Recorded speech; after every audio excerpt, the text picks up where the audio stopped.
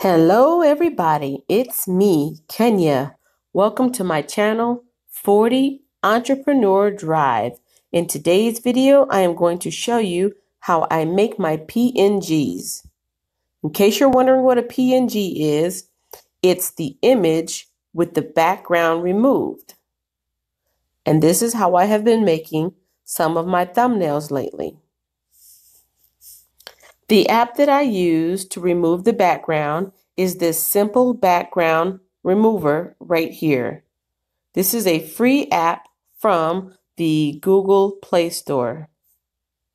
This is what it looks like when you open it up. In order to remove the background from an image, you need to cut the photo. So I will select the option to cut photo.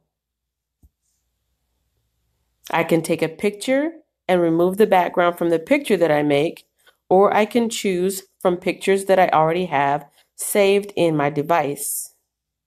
Here are some of my most recent pictures that I will be using for future thumbnails.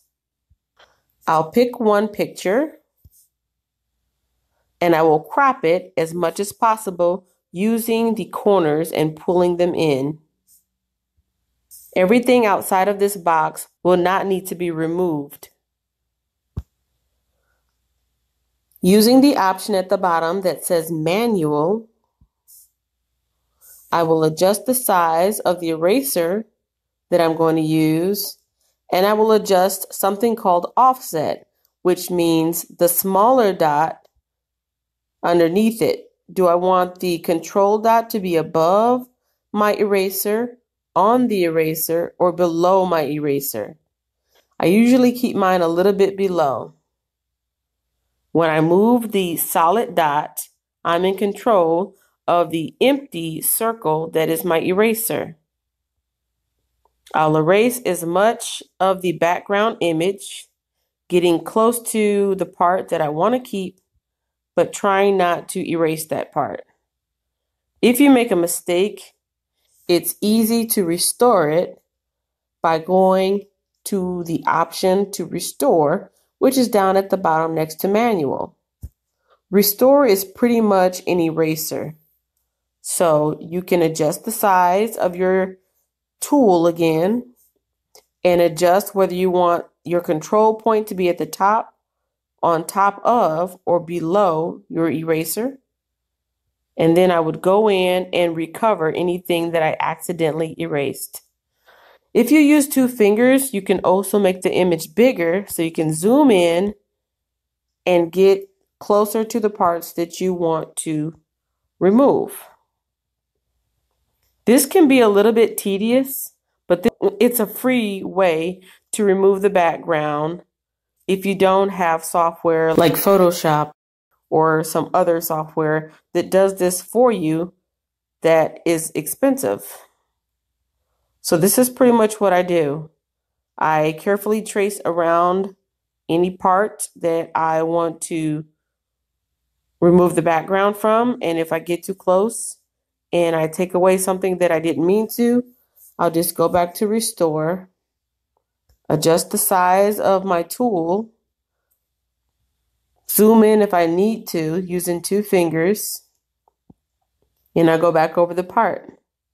This is pretty much a back and forth method that I use to remove the background. It takes me less than 10 minutes to do this. Once you have completed everything that you wanted to take out of the picture, you select the check mark in the upper right hand corner.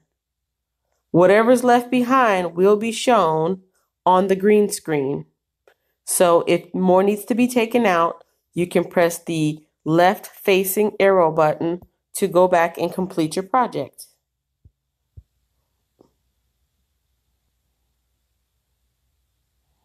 Make sure that you have completely restored any parts that need to be restored, because if you don't, when you go to save your project, any part of your picture that has green on it from the green screen will be transparent when you place it on top of another image.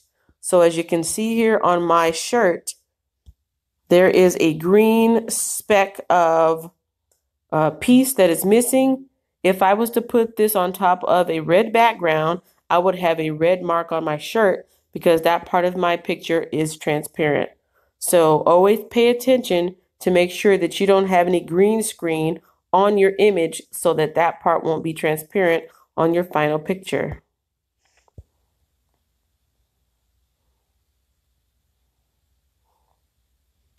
Once you've completed removing as much of the background as you want, you can use an extra option at the bottom, which is a smoothing tool, which makes it so that the edges around your image aren't so choppy looking, so that it blends into the background of wherever you are placing this a little bit better.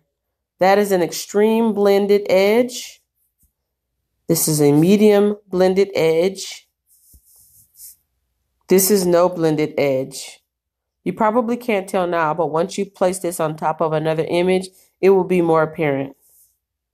You use the check mark to save, and you want to save it as a PNG.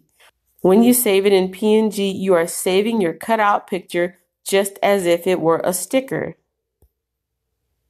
You can choose the resolution that you want to save it at. This is what it will look like. When I go to my gallery, it will either be on a black background or sometimes a white background.